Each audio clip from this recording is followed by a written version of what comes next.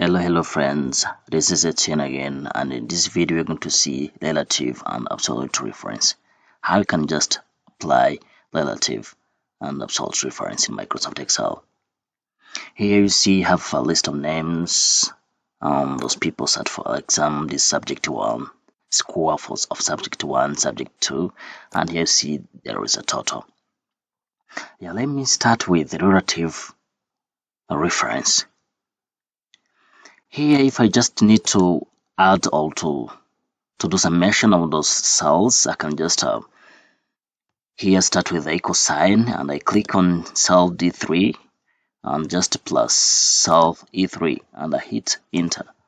You see here I get 92 score, and I can just drag down to copy the formula, and here you see here if I click on the formula, here you can see I have D3 plus E3, and if I go down and I click on this cell, you can see the formula D4 just press E4. You see everything here changed.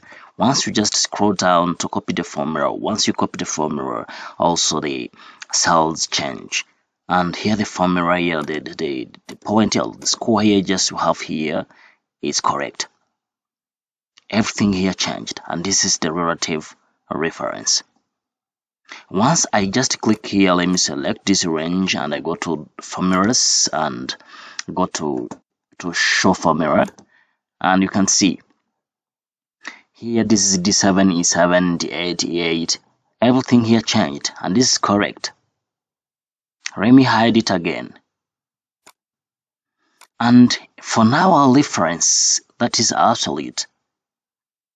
Once you scroll down to copy the formula, it will not change. But before just going there, let me just show you another way that to apply a relative reference in a Microsoft Excel.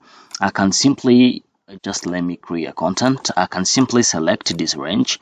Maybe have instead of scrolling, maybe have a very big, just have a long list of candidates, or have a very list of people, or very list of items that I just want to tutorize. I can select where you have the data and just put equal sign here, and it's in the first cell, and I can just take this one plus this one, and to make it automatic, I just here hold the control plus enter, and then control, then enter. The whole selected range, the formula is copied in them. You can see what it's what I have, and this is very simple. You can select the range and then you just hold control and enter, then you get the formula copied. Now let me just move to the absolute reference. In absolute reference, here you have cells, but there is a cell that you just want to hold. You just don't need to change. Let me here, for example, put an equal sign and have the total. I just need to multiply this total by 5. Where is 5? 5 here it is in this cell. And what I have here, let me just type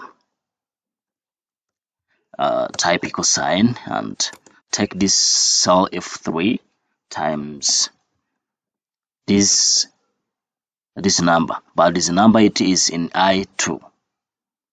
Let me hit enter, and let me try to scroll down. To copy the formula. You can see here I have 0, 0, 0, and this is you see the formula here did not apply. And let me try to show the formula in this range. Let me go to formulas and I go to show formula. You can see what I have.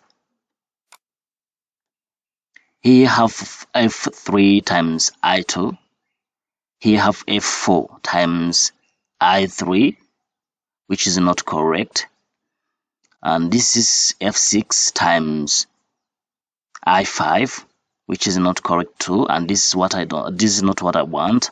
I wanted F cell here to be multiplied by this cell I2. To rock the cell I2, I need to use an absolute reference, because I just want F3 F4, F5, F6 to stay there. Just to be changed, I just want to go from F3 up to F9, but I just want this I to just to be locked. I don't want it to change. This is where we apply a cell just absolute reference. Let me now here hide formula and try to show you how to apply an absolute reference. If you just want to hold one cell to stay there without being changed. Let me just double click here on my formula again.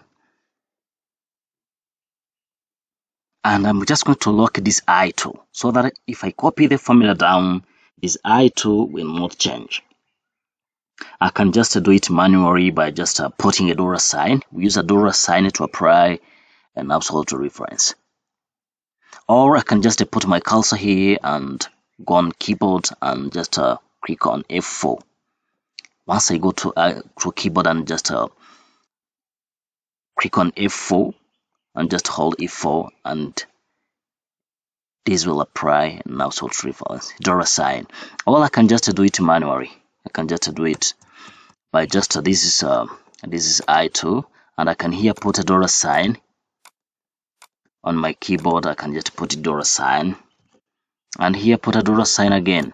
Or I can just go and type on F4 on the keyboard. Or I can put a dollar sign this way. And here I hit enter. You see I still have 460. And once I copy my formula down, you will see every number here is multiplied by this one. Let me now show the formula. Let me just go back and show the formula. And now let me just go here and show the formula. You can see what I have. I2, F3 times I2, F4 times I2. This range, or this cell did not change. I still have it. And once you just have to, you just need to have a correct data. Please make sure of the kind of the reference you're using. If it is where you just need to hold the to keep the cell unchanged, please make sure that you locked the cell. And to lock the cell, you just here use a dollar sign. Guys, I hope you enjoyed this video, and I hope you're just going to keep subscribing to my YouTube channel. And guys, enjoy this video.